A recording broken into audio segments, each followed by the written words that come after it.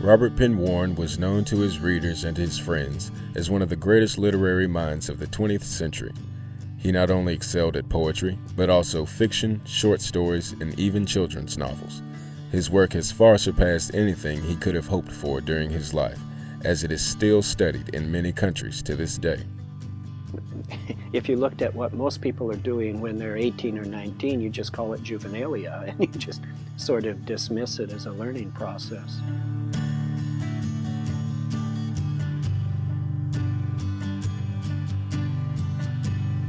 Robert Penn Warren was born in Guthrie, Kentucky on April 24, 1905. He spent most of his childhood running around the town of Guthrie with his close friend Kent Greenfield. While living in Guthrie, many situations altered Robert Penn Warren's life, but one incident in particular changed his life plan completely. His ambition had always been to be a naval officer, and he had received an appointment to Annapolis Naval Academy.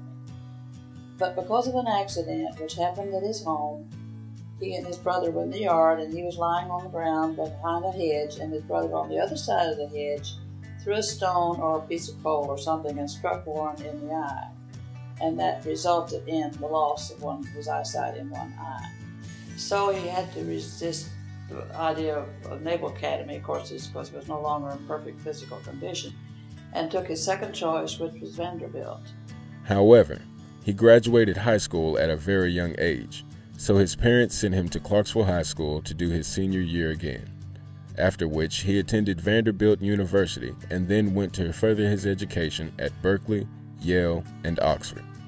Robert Penn Warren was also a professor at a multitude of universities and received numerous awards, such as 3 Pulitzer Prizes, 2 for poetry, and 1 for fiction. If you look at his early phase, when he's still a college student at Vanderbilt, he's very much a poet. And isn't it interesting that a simple accident completely changed the whole course of his future life?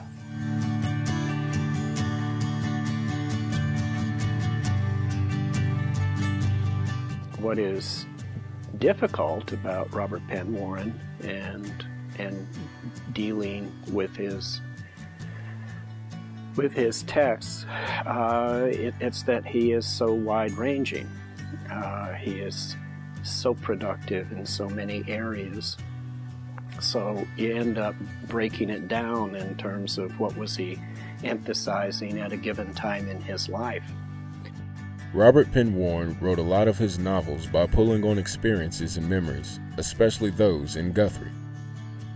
His first novel, he turned to one of his first memories, Night Rider, which is the story of the Black Patch War. Warren could remember his father taking him out and holding him up on his shoulders to watch. At a certain point, the Black Patch War had escalated to such a point that the governor had to call in the militia. And they were bivouacking right down by our railroad, just across from our depot. And I always think of that when, with Night Rider, it was his first novel, and he went back to one of his first memories. And that really marks a break.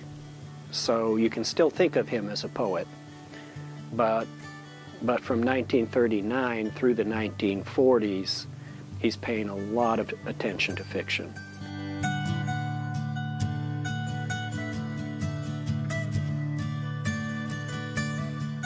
Robert Penn Warren published a plethora of works, ranging from poetry and fiction novels to textbooks and even 2 children's books. In 1952, he married Eleanor Clark and had 1 daughter and 1 son with her before passing away from cancer in 1989. But even through his struggles with his illness, he continued to write. He especially wrote about his home, Guthrie. What's amazing with Warren is that in his later years he is still writing and is still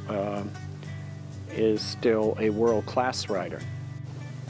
He is, I think, one of the few poets who authentically goes from being a modern poet to becoming a postmodern poet within his long life.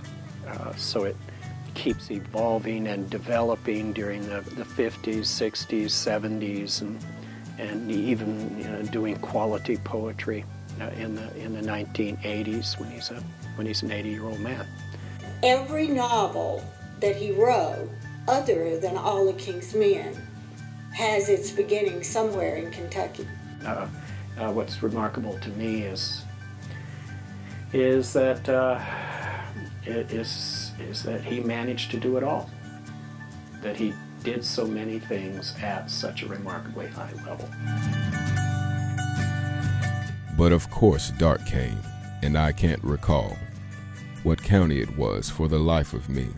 Montgomery, Todd, Christian, I know them all. Was it even Kentucky or Tennessee? Perhaps just an image that keeps haunting me. No, no, in no mansion under earth, nor imagination's domain of bright air, but solid in soil that gave it its birth. It stands, wherever it is, but somewhere. I shall set my foot and go there.